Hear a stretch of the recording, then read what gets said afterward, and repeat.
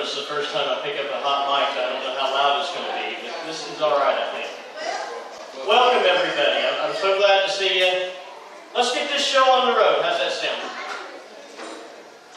I got a few words. I'll let you know, though, before I get into my speech. I'm going to try to recap 20 years in 10 minutes or less.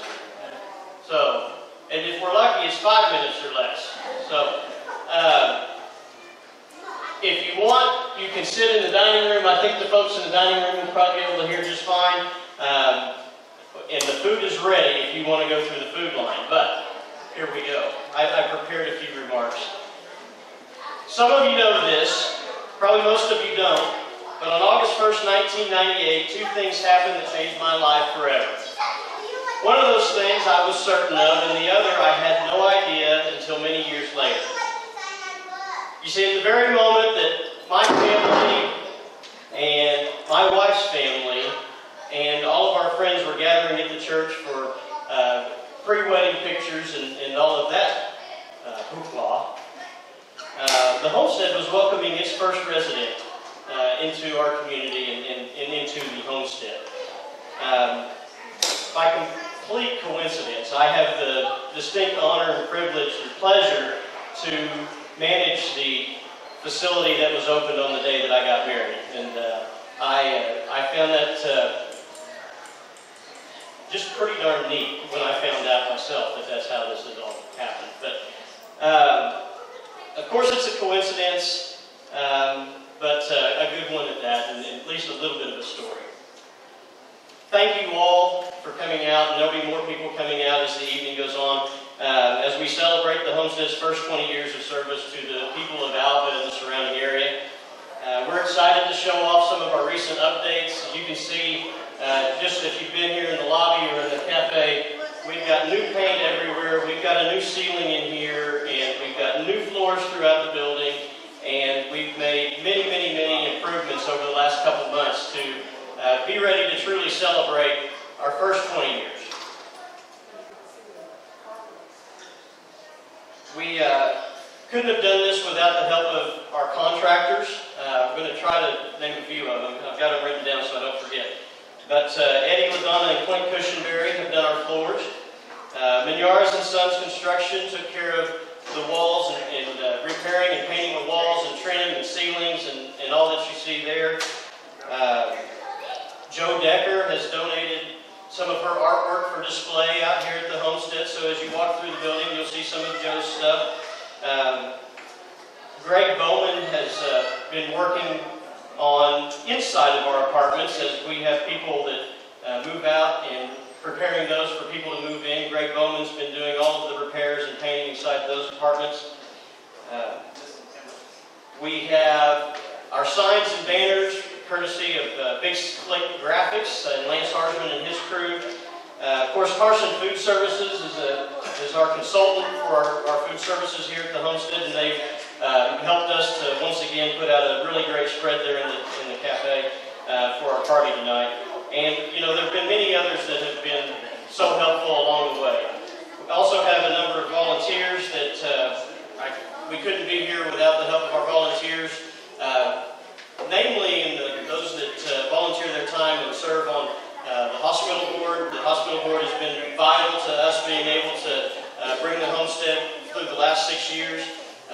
City council members, our foundation members, as well as numerous other volunteers.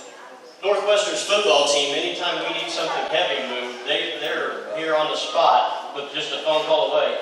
And that is just tremendous help. So a lot of people have done a lot of work to bring us to this point, and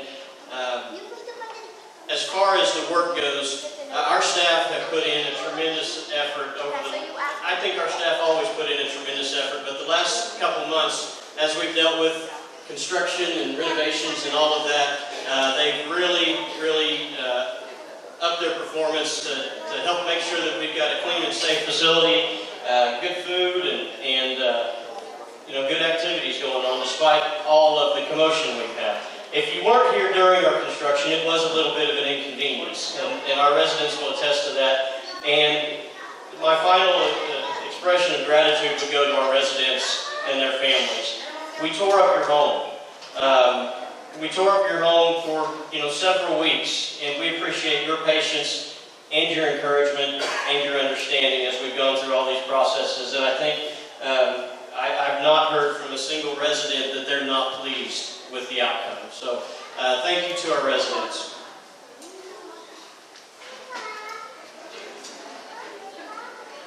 In a moment, I'm going to turn the microphone over and we will have performance by the Rough Cuts. They're going to play for a little while for us this evening. They've been coming to the Homestead as volunteers for at least the last 10 years, and they've been coming ever since I moved into the Homestead. They've been part of the Homestead family as well, and they're always a great group of entertainers, and we're glad that they're here with us this evening.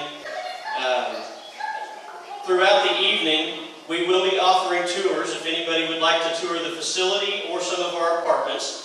And we're going to try to keep it to where we set off on a new tour every 15 minutes or so.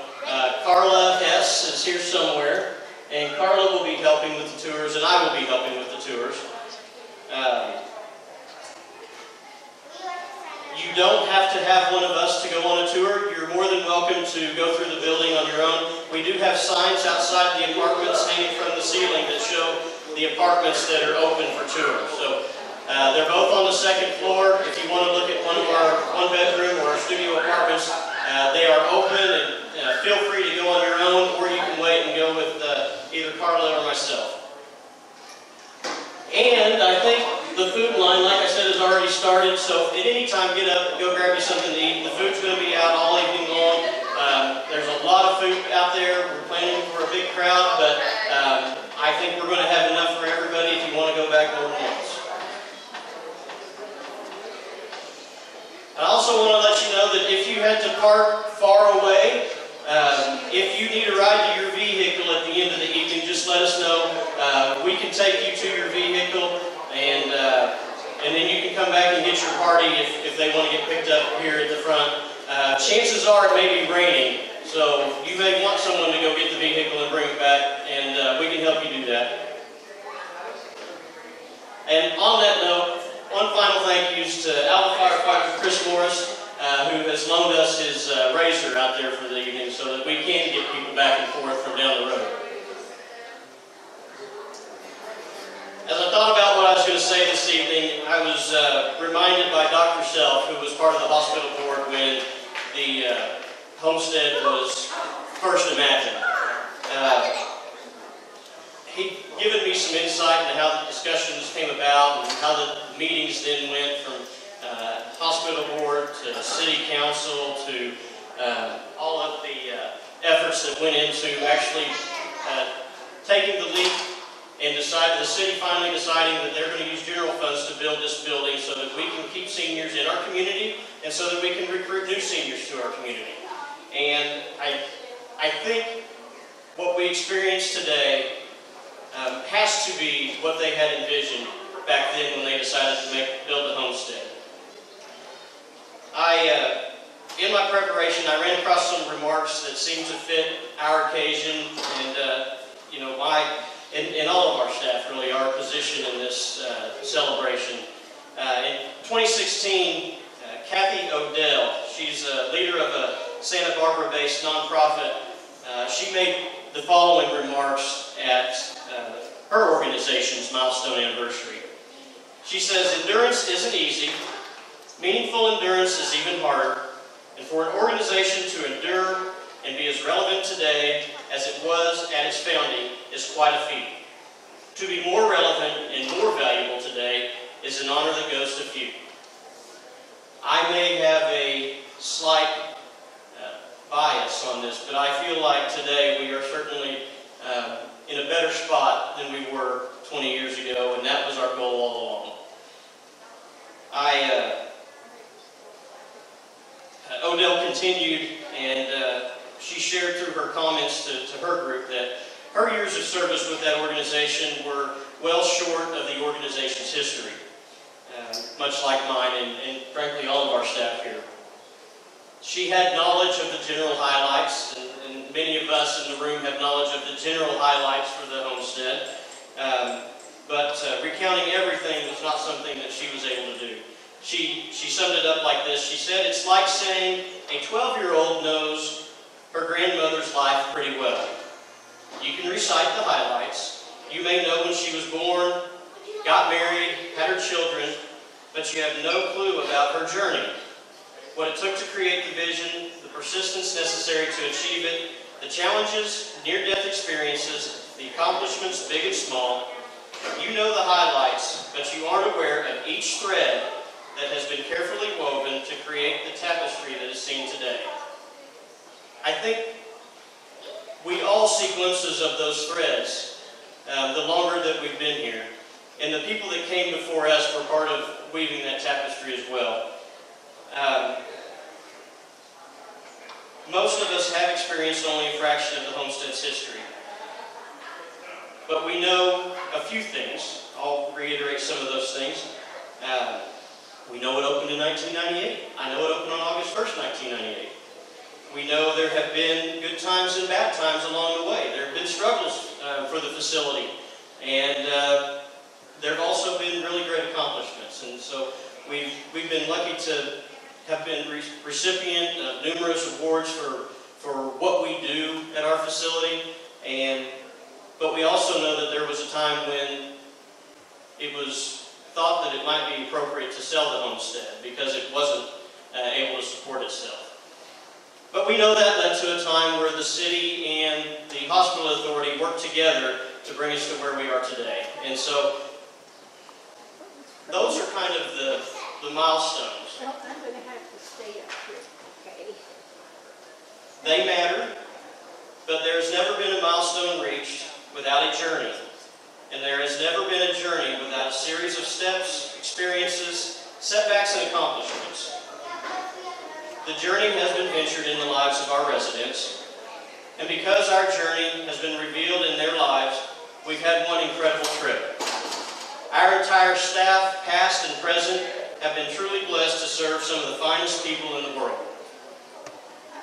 The years of life experience among our current residents total nearly 4,000 years. And for every year there are dozens of stories. Stories of joy and stories of sorrow. Stories of health and happiness and stories of pain and suffering. Stories about close calls, long shots, missed opportunities, good luck, misfortune, and great achievements. And stories about life, how to live, how not to live, and how to truly care. Their lives are our journey. Ernest Hemingway said, "It's good to have an end to journey towards, but it is the journey itself that matters in the end. It's the lives of the people we serve that matter in the end." The journey of the Homestead has brought us to this celebration, and the journey from here will bring us to many more. Thank you again for being here this evening. I hope you enjoy the entertainment, the fellowship, and the fine meal that's been prepared, and come back again in another few years when we do this again. So thank you all very much. You're up, guys.